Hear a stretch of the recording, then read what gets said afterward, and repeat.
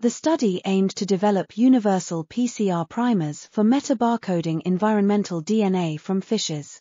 Primers were designed using aligned whole mitochondrial genome sequences from 880 species, supplemented by partial mitogenome sequences from 160 elasmobranchs, sharks and rays. The primers target a hypervariable region of the 12S rRNA gene, 163 to 185 BP, which contains sufficient information to identify fishes to taxonomic family, genus and species except for some closely related congeners.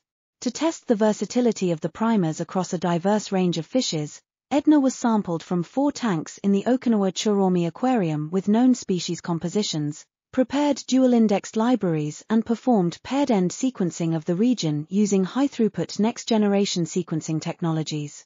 Out of the 180 marine fish species contained in the 4 tanks with reference sequences in a custom database, 168 species, 93.3%, were detected distributed across 59 families and 123 genera.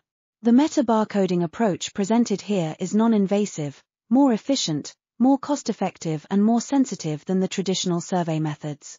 It has the potential to serve as an alternative, or complementary, tool for biodiversity monitoring that revolutionizes natural resource management and ecological studies of fish communities on larger spatial and temporal scales.